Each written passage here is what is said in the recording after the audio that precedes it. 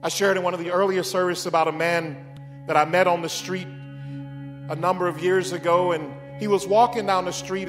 You could tell he had not bathed in a long time. His hair was all matted up, and he was talking to himself. His hands were going and his eyes darting back and forth. And I saw him coming down the street, and I just said, "Good afternoon."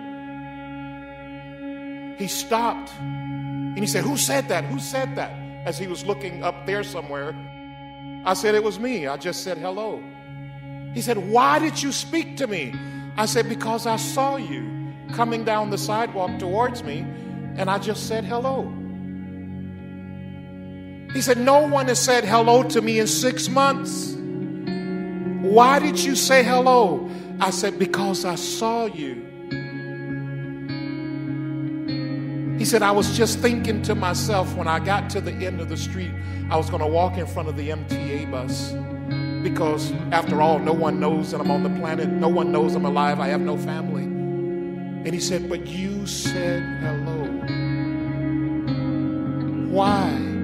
We sat and we talked for hours as he began to share his life.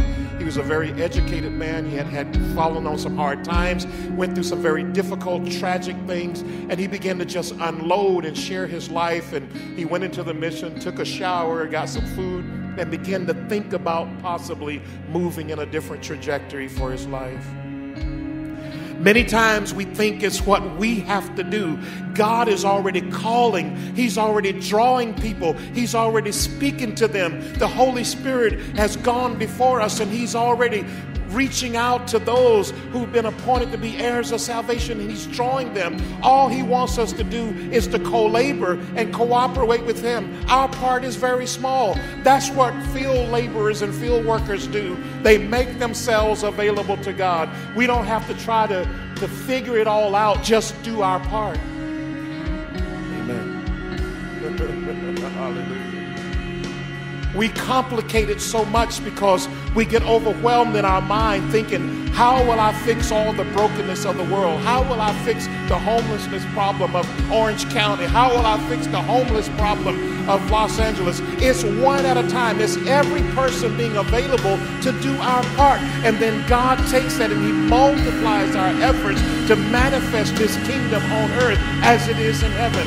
This is what the people of God have been called to. Isn't that wonderful? Amen. Hallelujah. It's something that we can do. We can all say hello. We can say good morning. And you don't know the miracle of what that might open up in someone else's heart and someone else's life. Compassion without action is not compassion.